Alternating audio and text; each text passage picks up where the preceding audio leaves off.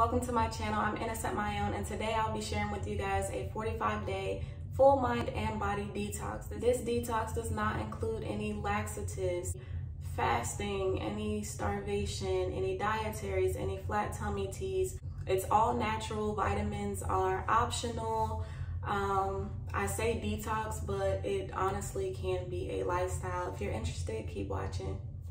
They wanna meet on Tuesday, asking me to fix me up real nice. She can wait until the weekend, she wants off the date.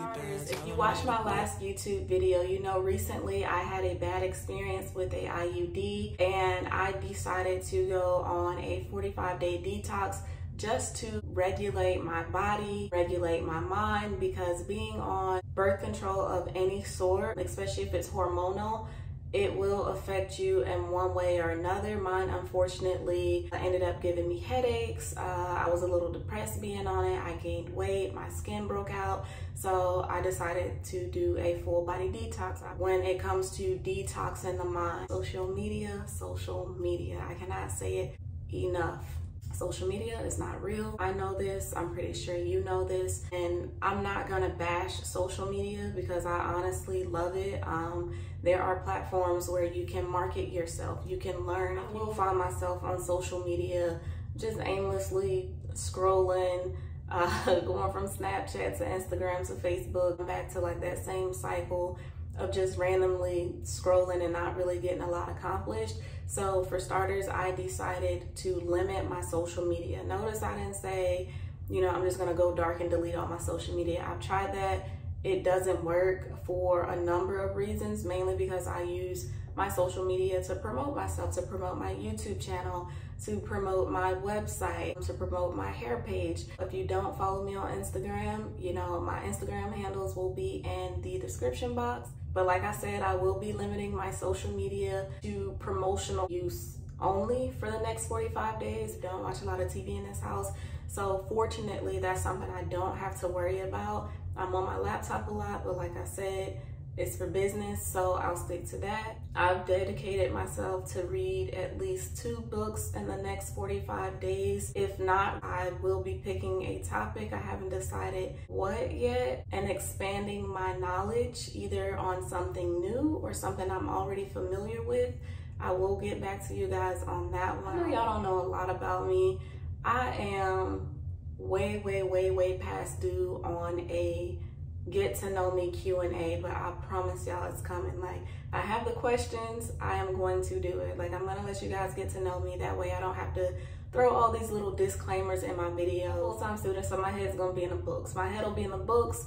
I won't be watching TV. Social media will be for business use only, and I will be picking a topic and learning something about it or expanding my knowledge on it. So that's going to go for detoxing my mind. I will get back into meditation. I don't really meditate as often as I'd like to, but that'll be another thing. I'm gonna wake up early to meditate. I'll try not to lay in a bed and do it because 9 times out of 10, I'm gonna end up falling back asleep. That's my favorite meditation, sleep. And that leads me to my next thing as far as detoxing my mind. It goes hand in hand with detoxing your body. I will be prioritizing my sleep.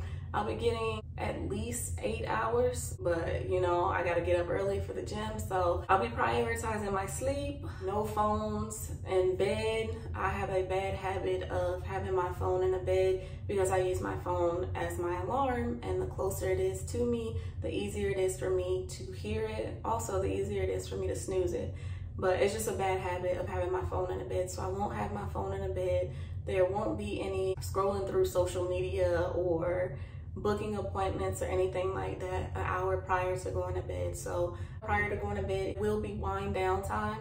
So on to detoxing my body. For starters, I will be limiting red meat and chicken. I'll be headed more so towards a pescatarian diet.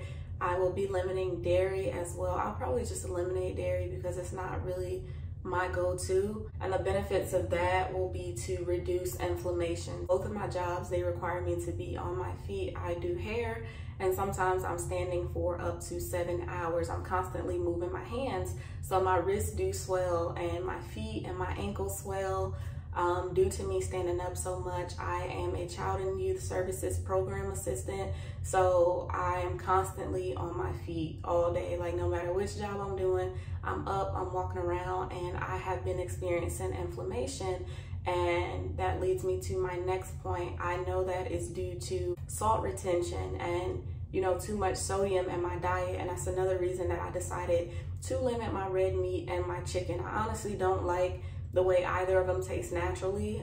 Most people don't. I wouldn't just throw a steak on a grill and not season it or marinate it and then eat it because I don't like how it tastes. Same with chicken.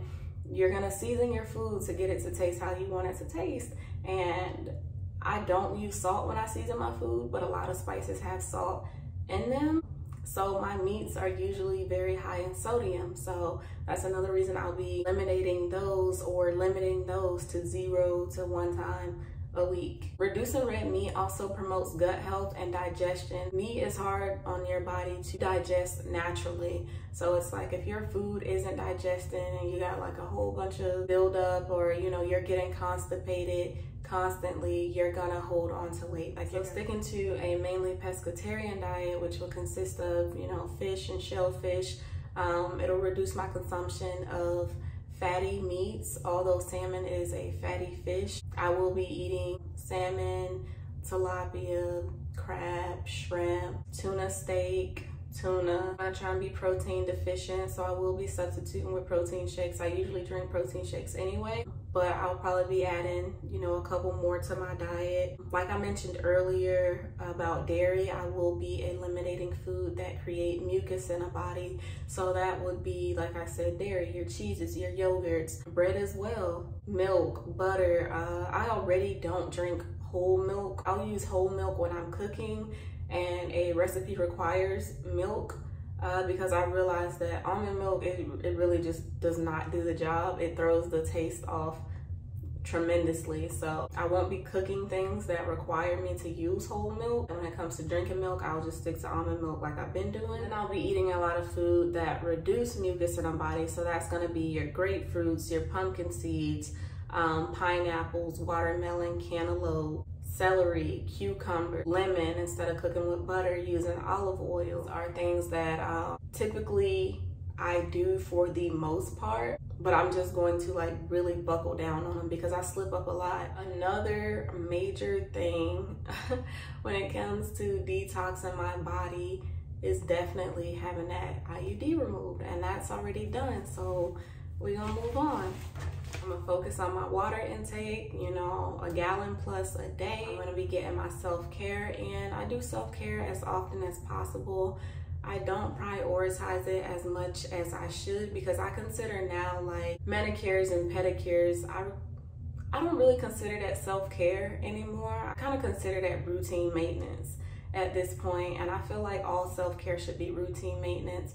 But I am going to be implementing 2 massages a month to my self-care routine or my full body detox routine, because when you get a massage, that helps dissolve and eliminate toxin buildup in your tissue. Those toxins are released into your bloodstream and they're carried out via excretion. So when you pee or you poop, you're releasing those toxins that were broken down via massage.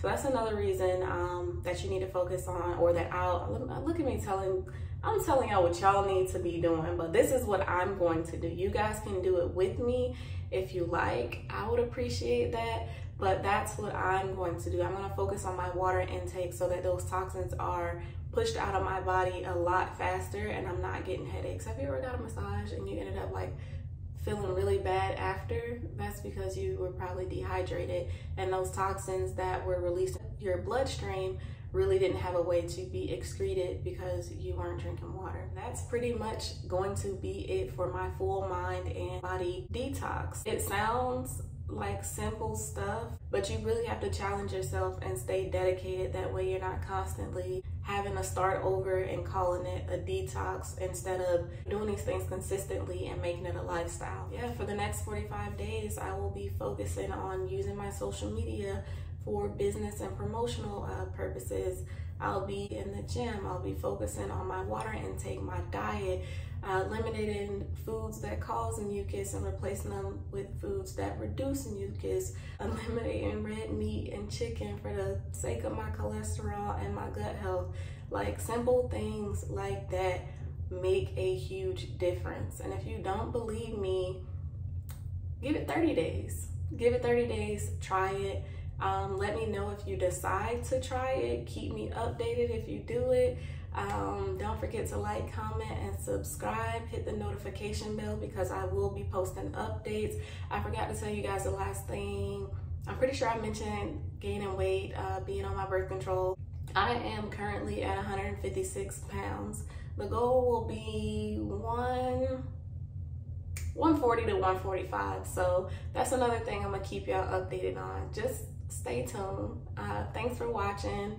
I hope to hear from you guys. I hope you decide to join in on this. Let me know. Drop a comment down below.